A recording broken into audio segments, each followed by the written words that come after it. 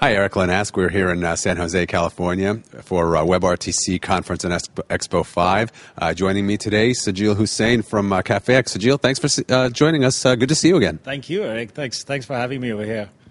So as I said, this is our 5th WebRTC Conference and Expo. You've been with us for a number of shows now. What kind of trends have you seen from when you first joined us here to what you're seeing here or what you expect to see here this week? Amazing trends, right? I mean, WebRTC is absolutely on a path of progression. You can just see last week there were some really good announcements made. Microsoft's finally signaling that they're going to be supporting ORTC and WebRTC.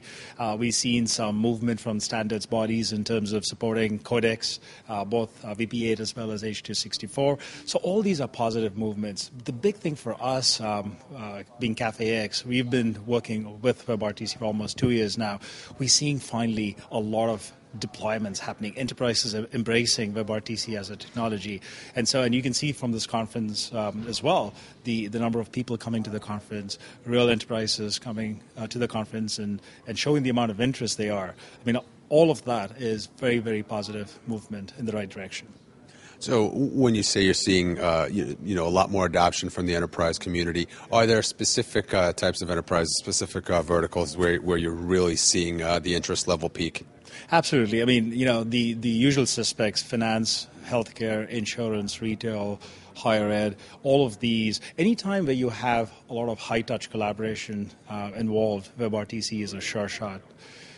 What we're seeing is that customer engagement is a big area in which customer engagement is not now just limited to the contact center. It's going beyond the four walls of the contact center as well.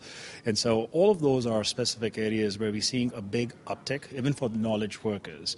So I think these are all where you're going to see some really innovative case studies. We've had examples of the legal vertical getting involved as well. We've had inmates and people in prisons now communicating with their attorneys using WebRTC solutions, replacing traditional UC-based solutions. So really a whole slew of innovative cases coming up. So how does this sort of increased adoption and acceptance, how is it changing what CafeX is able to do? Well, the three pillars, and I'm going to be talking a little bit about this in my keynote as well, is CafeX has pivoted itself to three main pillars: simplicity, to make sure that it's easy from a consumption perspective; mobile, to make sure that it's not just about the web anymore, right? It's because you're taking into account end user device preferences as well. And then it has to be beyond video. It can't just be about seeing the other person in video.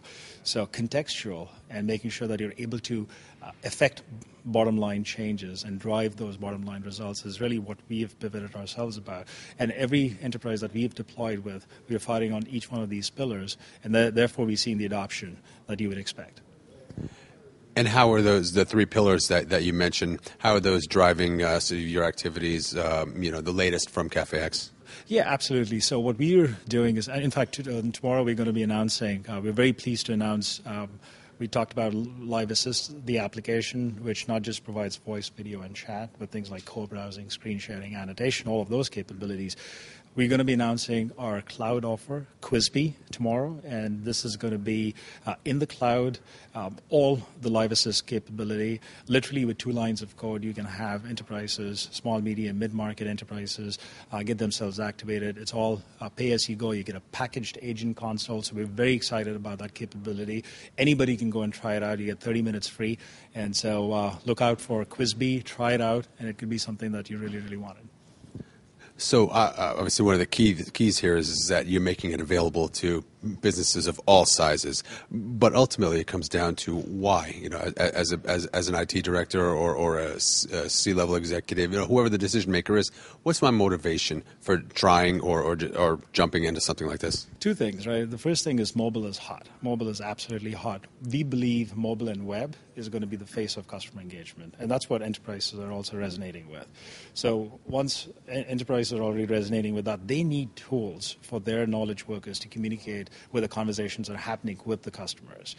They need to be able to light up their mobile and web apps to drive those bottom line savings. And they've seen that elevated levels of customer engagement can lead to more retention from a customer's perspective, high levels of spending, as well as more revenues. So there's a direct correlation between net promoter scores, for example, and all of these other aspects. So this is what we are driving with our WebRTC-based solutions. We're seeing some tremendous impact.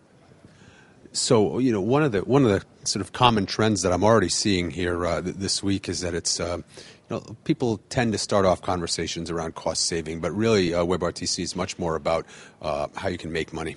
Absolutely. I mean, one of the things that we give advice back to our salespeople is this is not a technology sale, right? This is about engaging lines of business, getting them involved early, make sure that you have their sponsorship. Because then, it's not about cost savings. It's about elevated levels of customer engagement. It's about driving higher levels of customer satisfaction, net promoter score, increased spending, increased revenues. When you can map all of those out with effective cost ROI models where you map out the benefits, then you're going to see the traction, right? Excellent. Sajil, thanks for joining me today. Thanks for being with us this week. Thanks for having me over. Good luck.